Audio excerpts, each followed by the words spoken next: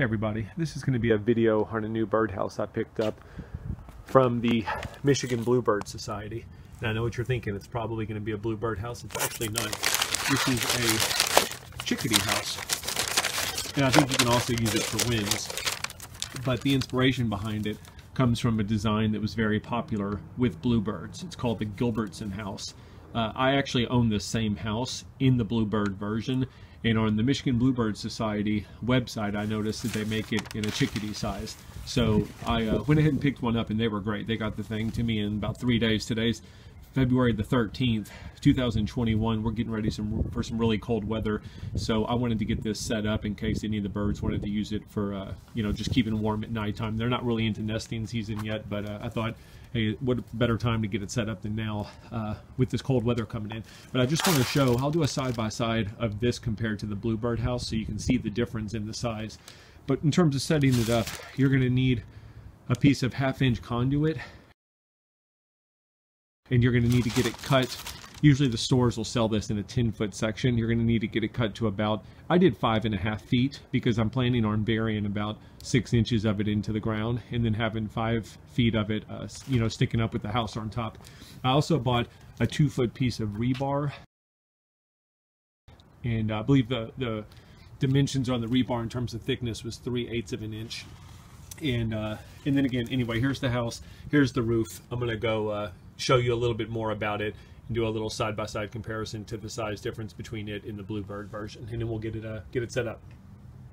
So I mentioned the size difference. This is the bluebird house, the Gilbertson bluebird house, and this is the new chickadee house that I'm going to be setting up. And again, this is chickadee and wren, the way the description read, so I believe either of those birds would be attracted to it. But notice the difference in the opening, and notice the difference in the height of the house. So you can definitely tell they're designed for two different birds.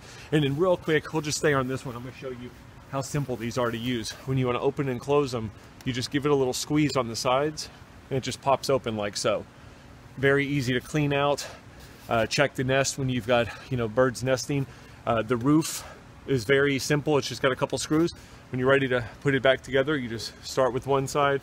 Again, give it a little bit of a squeeze, and it just locks into place. So great design. The bluebirds, from the first year I put it out, I've had bluebirds nesting in it every single year. So hopefully I'll have the same results with the chickadee. That's why I wanted to pick up the chickadee version when I saw there was one, because I've had so much luck with this house, and it's been so easy to work with and so simple to set up. So anyway, again, just wanted to make sure you could see the difference in the two designs when they're side by side.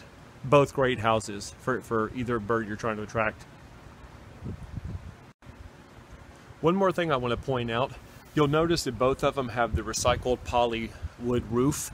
This house actually, on the Michigan Bluebird Society website, is supposed to come with a wood roof. I requested and paid a little bit more for the poly wood roof just because where I live, we get a lot of moisture, a lot of heat, and I wasn't sure how well the wood would hold up. This roof here, I've had it again for years, and it looks like it did the day we got it. So, you might reach out to them and ask if you could do the same thing if you want the polywood roof. But just know, if you go to the website, you're going to see this house except with the wood roof, not with the, the recycled plastic polywood. But either roof would probably be fine. I just preferred the polywood roof because I've had so much luck with the polywood roof that came on the bluebird house. So to mount the house, you'll notice the first thing I did is just buried the rebar about halfway into the ground, left a little bit sticking up. And the other thing is I tamped with another rod all of the dirt around it just to make it nice and sturdy, where there's no movement in it whatsoever. And then basically all you're going to do is take your conduit pole and slide it on top of the rebar, and that rebar is just going to give you a little bit of extra support. Now the reason I left that tamping area down there is, again, I'm going to try and screw that conduit into the ground a little bit more, again, just to add some stability. And then I'm going to pack the dirt around the whole thing, and then again tamp it all in just to make sure it's nice and solid. And then once we get that done, you just simply put the birdhouse on top and you're good to go. Okay, so I've got the rebar in the ground, tamped in nice and sturdy. Then I put the 1/2-inch conduit on top of the rebar, tamped that in as well.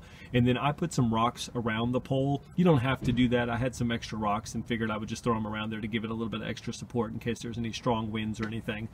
So basically the last thing I have to do is just get the house mounted to the top of the pole.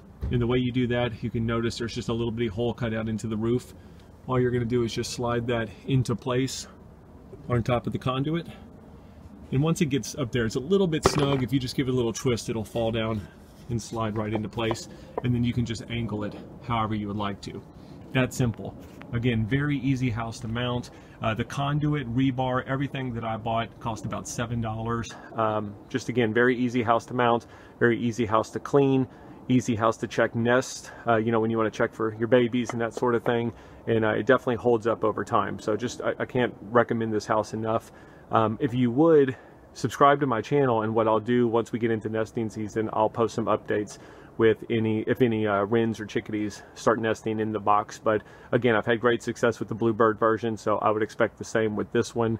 If there's any questions I can answer for you, feel free to ask, and I would be happy to try and help any way I can.